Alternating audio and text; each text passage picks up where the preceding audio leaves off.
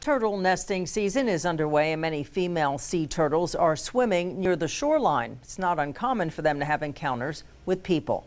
As News 13's Chloe Sparks tells us, that's what happened to a large sea turtle this weekend.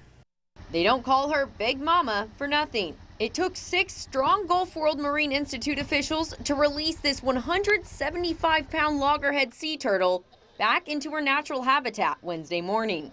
Thankfully, most of our turtles aren't that big. They don't always come in as adults, but because it is nesting season, the adults are near the shore this time of year, so it's not uncommon to see them. A fisherman accidentally hooked Big Mama Sunday off the MB Miller County Pier. Pier officials notified Gulf World, which rescued the turtle, then ran some tests. And that's what we want people to do. We want them to let pier management know if they accidentally hook a turtle, because even if it looks like it's an easy hook, we want to make sure there's nothing else going on. And thankfully with this turtle, it was just the one easy hook. Fortunately, the turtle was fine and able to be released after just 1 full day of recovery.